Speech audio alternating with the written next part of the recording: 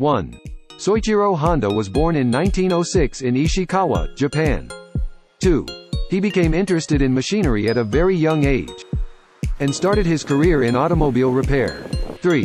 In 1946, he founded Honda Motor Company, Honda, and began manufacturing bicycle engines.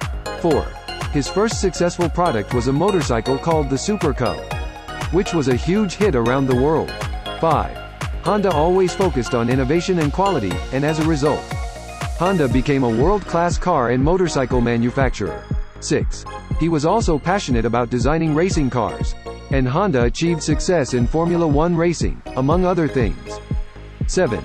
He was a passionate researcher in automotive technology and sports, and his passion influenced the culture of the company. 8. Honda was also a skilled manager, and Honda expanded into global markets and achieved success in many countries. 9.